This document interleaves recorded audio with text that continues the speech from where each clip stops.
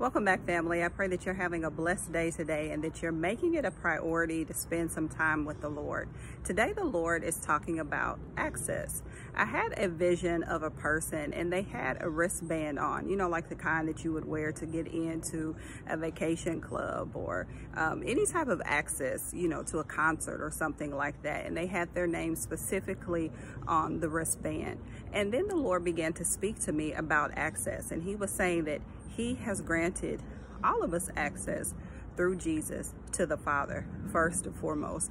That's the most important thing. But also the Lord was saying that through this access to the Father, then we have access to so many other things that we've been asking the Lord about. How many of you have been in this place where you're asking the Lord for very specific things, and maybe you've been discouraged or you feel like, Lord, do you even hear me? Do I have access to such things? Thank you, Lord. And the Lord is saying this to you today, that yes, he's granted you this access, but this is something that you have to keep in mind and be careful of. He also was saying this, that some will have that access denied.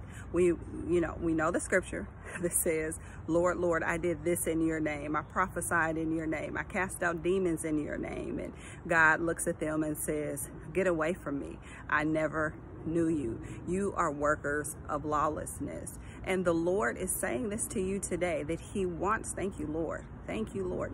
He wants to make sure that you stay on the side of access granted and not access denied. So take this word as a word of encouragement and be joyous about it, but also take it as a time to self-reflect and ask the Holy Spirit to reveal to you any areas in your heart or in your mind even that you have been putting before the Lord, anything that you have been putting before the kingdom, even when it comes down to gifts. Because remember, in that verse it said, God, I prophesied in your name. I cast out demons in your name. So that means that they were walking in certain gifts. But remember also, gifts and callings are without repentance. So that doesn't mean that you are walking in submission to the Lord. It just means that the Lord is using you.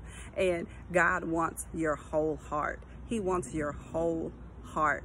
That is how you truly gain the access that Jesus gave to us when that veil was torn. So make sure that you receive this word, hear it fully, bring it before the Lord, and praise the Lord for him even sharing this message with you. All right, family, I'm praying for you. Be blessed, and I'll talk to you soon. Bye-bye.